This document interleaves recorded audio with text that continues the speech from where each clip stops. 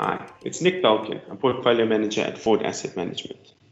We've spoken a lot about the late stages of a bull market for the last few years, and now with no end in sight and the market reaching new highs on a daily basis, it's important that we revisit where we are, especially since it's been one of the longest equity bull markets in history. We'll also be dealing with important questions like, will the market stay strong despite what looks like quite lofty valuations? Does Foord's multi-asset fund still have a relatively full allocation to equities? And markets are too complex. Is it even worth trying to understand them? At Foord, we spend most of our time assessing two factors for any investment. We forecast the income stream through time, and then we work out how much to pay for it. Forecasting the future income stream correctly is non-negotiable. It's the chassis upon which we build any investment. Solid, sustainable income streams come in different forms. It could be a growing income stream, like dividends from an equity, or flat, regular cash flows from a bond instrument. Our analysts spend most of their time understanding and forecasting these income streams. The portfolio manager then tries to understand how much to pay for that given investment, putting it against other competing opportunities for that money. We shouldn't gloss over that concept, though. Our concept of opportunity cost is important and will be covered a little later. That's where MAS comes in. MAS is an acronym that allows us to understand where we are in the market cycle, which is important because markets have very definitive cycles, so understanding them is crucial. So we build frameworks that will assist us in simplifying that complexity, helping us to make sense of the bigger picture and to increase the focus of the key drivers of financial markets. Hopefully it will also be helpful when you need to simplify things when you talk to your investors. The good news is today I have a bit more time to take you through the different bits of MAS. MAS stands for Money for the Market, Interest Rates, Confidence, and Earnings.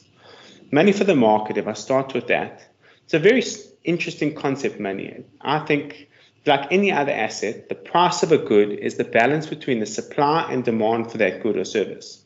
In a world of two individuals that each earn $10,000, and a helicopter arrives and suddenly drops a bag of $10,000 to each person, you will not produce additional output as a result.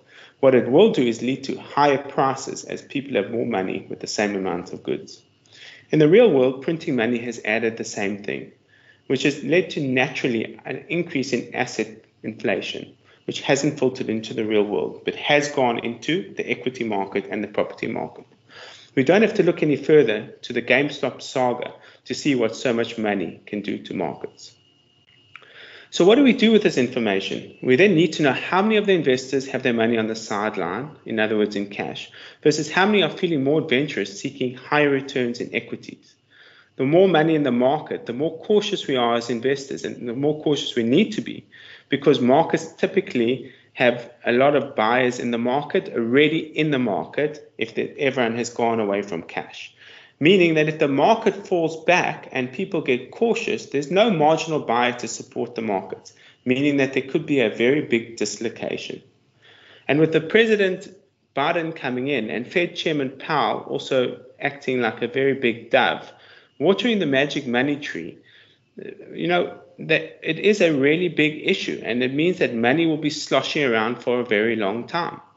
That means that we're probably going to have front-loaded returns, but in the longer term, there'll be issues as we need to pay that back. What does front-loading returns mean?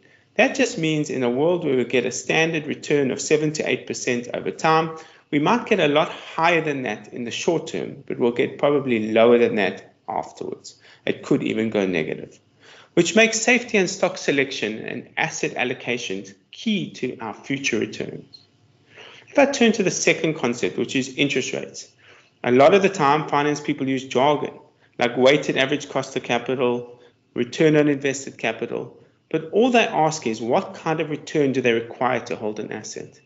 In a world of 1% interest rates, an investor that can receive 4% dividend yield in a quality company is very appealing versus in a world where interest rates are 10%. We would therefore be way more willing to pay a higher price for a 4% yielding company in a 1% world than we would in a 10% interest rate world.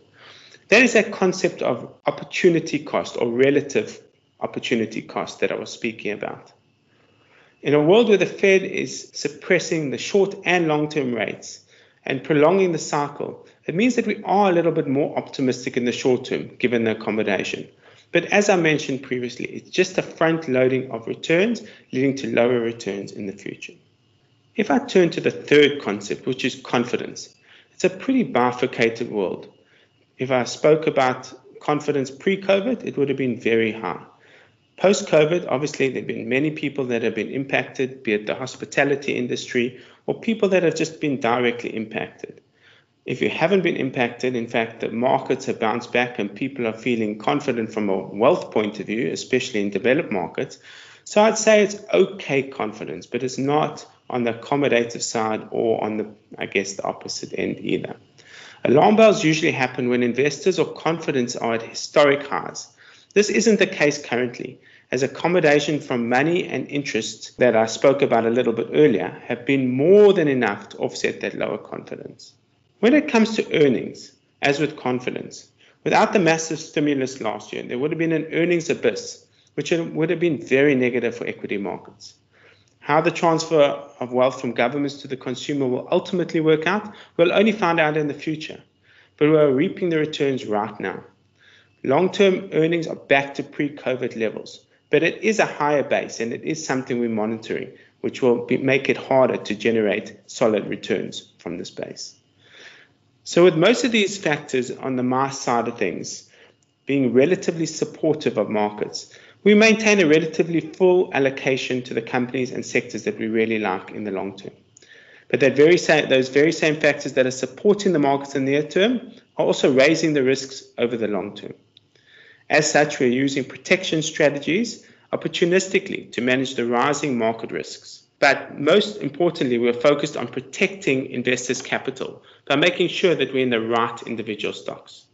The next few years will be a stock pickers market, which is our bread and butter.